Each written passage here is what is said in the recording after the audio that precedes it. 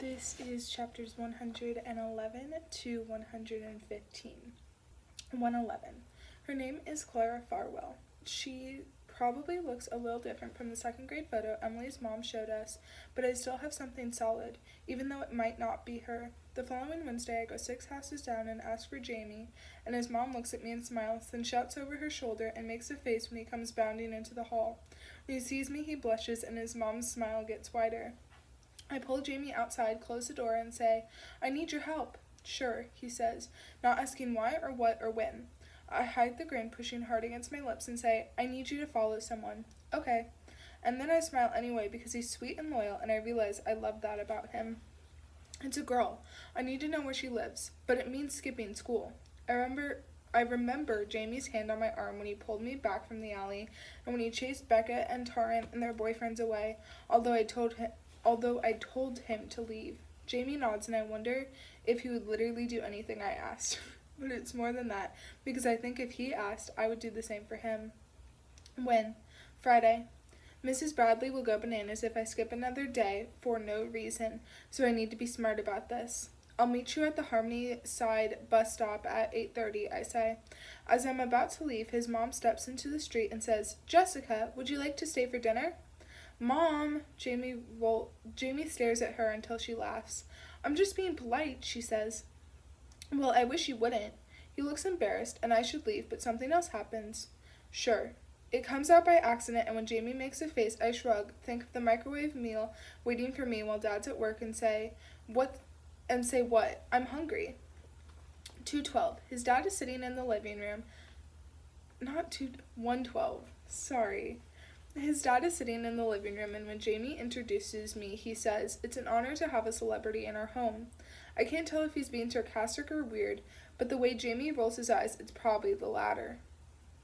I flash back to the moment I first saw him, peeking through the curtains the night I met his son.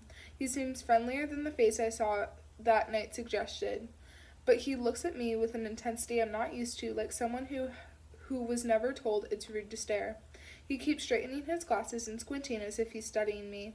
A couple of times I fake a smile and he nods, but carries on staring, his fingers drumming the t-shirt that barely covers his belly. While we're waiting for dinner, Jamie takes me to his room, and his parents don't say anything. I wonder if taking random girls upstairs is normal behavior for him. But seeing how awkward Jamie looks when we're alone and how long it takes him to decide where to sit, I don't think so. I look out his window and imagine him watching Michael walk past. There are binoculars on the windowsill, and when I hold them up, Jamie says, "They're my dad's. It's easier to keep watch, in case anything else happens." He's perched on the edge of his bed, so I sit on his desk chair and quickly wish I hadn't, since it creaks every time I move. I try to stay as still as possible, feeling increasingly nervous and wondering why I agreed to this. Every time I catch Jamie's eye, he looks away, and the longer we sit in silence, the more awkward it feels. Almost every time we've seen each other, it's been too manic to focus on the small stuff. But sitting alone in his room, the small stuff suddenly feels enormous. His walls are covered with posters of the Umbrella Academy, his bookcase full of graphic novels and figurines. When he sees me looking, he grins and says, "What do you think?" It's not really my thing, but I smile and say, "They're cool."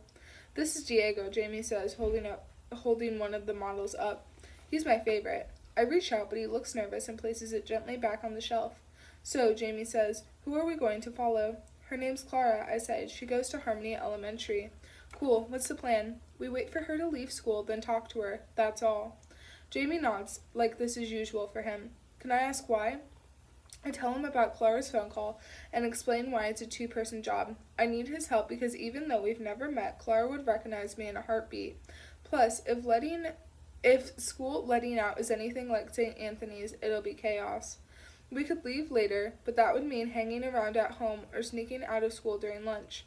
If we go early, that's one less problem to deal with. When we're back downstairs, Jamie's dad winks at him, quickly losing his smile when he sees me looking. "Dinner," his mom shouts, and the floorboards creak, and a boy and a girl appear out of nowhere. "Hi," the boy says, just as the girl asks, "Who's this?" "It's no one," Jamie says, and then, it's Jess. She's my friend." "You're in that show," the girl says, and I nod and give Jamie a look because I have no idea who I'm talking to. This is Aaron and Henry. We're twins, Henry says. Our double delight, Jamie's mom says.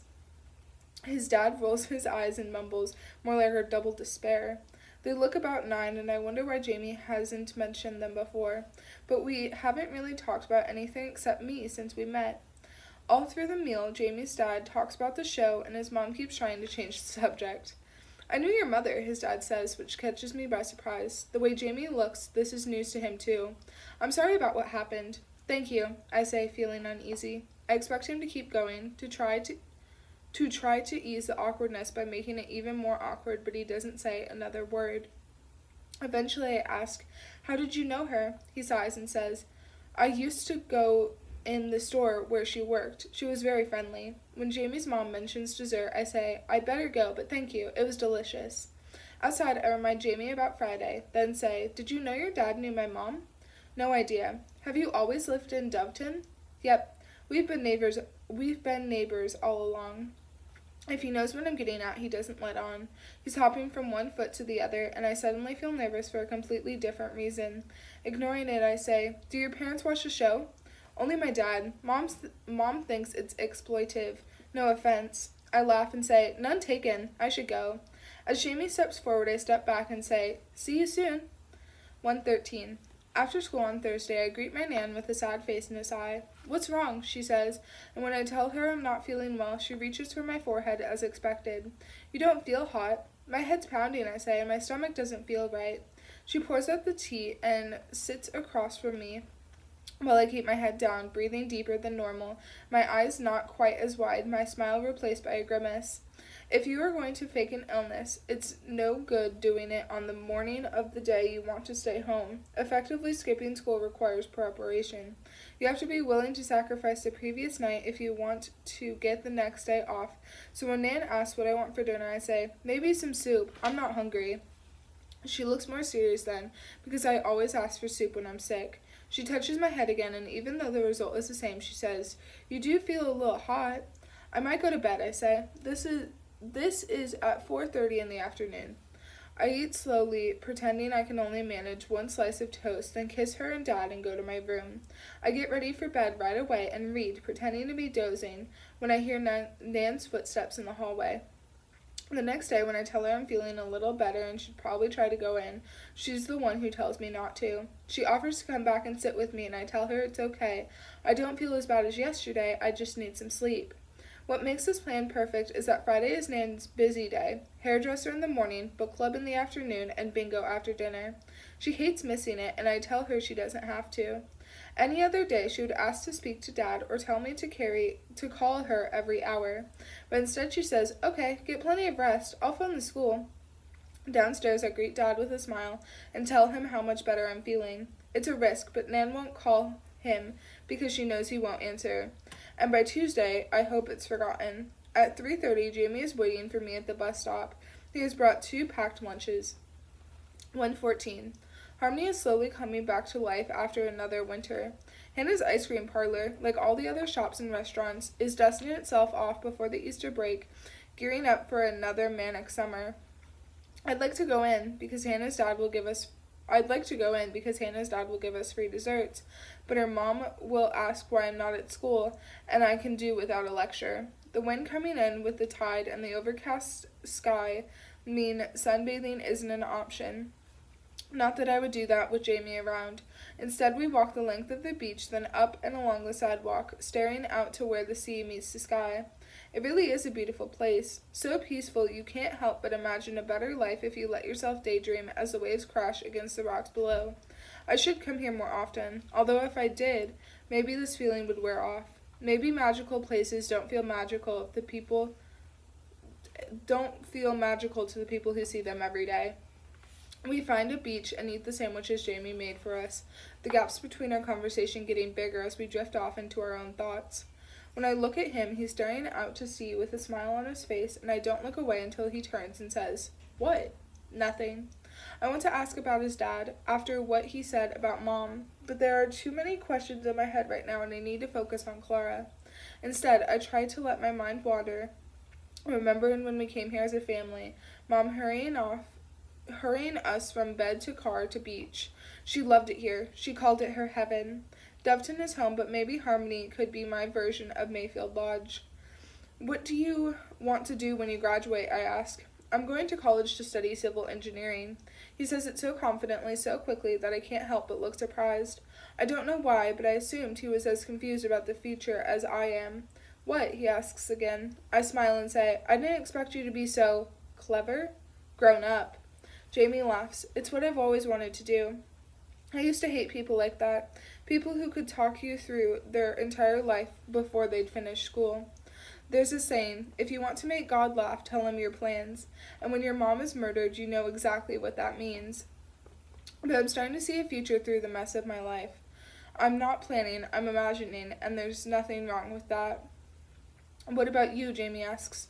It was a question I always hated, but not today. I think of Bernie and Reg and Mr. Humphreys and Emily's mom, all these broken people I ignored because I was an acceptable kind of selfish. No one blames the grieving girl for only thinking about herself, but that doesn't make it right. I remember what Bernie said under the tree about her therapy sessions and say, I'm going to help people. I want to be a therapist. You'll be good at that, Jamie replies. You're so brave. It catches me by surprise, but I don't feel embarrassed. I feel proud. I hope he's right about being good at something, because I've been thinking about it a lot in between all that's been happening. There's a job for me out there, and I think I can make a difference. Even when everything has been eaten and I start to feel cold, I sit listening to the sea below and the birds above and the hum of everything in between. I wish Mom were here to enjoy this place with me. If I close my eyes and think hard enough, I can remember burying her legs in the sand and carving a mermaid tail. I can remember when she taught me not to be afraid of the ocean, diving headfirst into its vastness until I laughed away my fears. And I can remember Dad piggybacking me along the boardwalk while he walked hand in hand with his soulmate in the calm before the storm. 1:15. I show Jamie the image on my phone of Clara's old school photo, and he stares at it for a long time before nodding and saying, Got it. You sure? She's going to look older now. Yep, I'll recognize her. I need her to be away from the school, away from her teachers and her friends before I approach her. Jamie can wait by the front entrance with the other parents without being noticed, but I don't know how many of them watch my show, and I'm not prepared to find out. When we first arrive, there are only a few moms there, gossiping and paying no attention to us. We hang back until it starts to get more crowded, then Jamie takes a few steps forward, while I pull my baseball cap low over my face and hope no one recognizes me. By 3 o'clock, the place is packed, and I'm glad I brought help. The youngest students come out the side entrance, all screams and giggles and hyperactivity. Then the older ones follow, and I try to find Clara without looking suspicious. I think I see her a couple of times, but a quick glance at my phone says otherwise. There are too many people all crowded together, and I start to panic. I can't even see Jamie now. I must look suspicious, a weirdo waiting outside of school for someone else's child, but then my phone buzzes. It's Jamie, and he says, Can you see me? No. I found her. Go left, toward the bus stop. I do as he says, and when I see him, I follow at a distance, waiting until the group she is with starts to split up. Jamie looks over his shoulder and smiles, but I pretend we don't know each other. I still think Clara will run if she realizes how close I am. I'm lucky that she's a walker, not a bus rider, and that her parents trust her to come home on her own. When it's just Clara and one other girl talking loudly, like they don't have a care in the world, I catch up with Jamie, and he grins, but doesn't say anything. The girls turn in a side street, and we follow until Clara waves goodbye to her friend and continues on alone. She reaches into her pocket, and I hear the jangle of keys, realizing she's almost home, that if I'm going to do this, it needs to be now. Stay here, I say to Jamie, and then I shout, Hey! And speed up until I'm right behind her. Clara turns, and when she sees me, I know I have the right person. She looks terrified.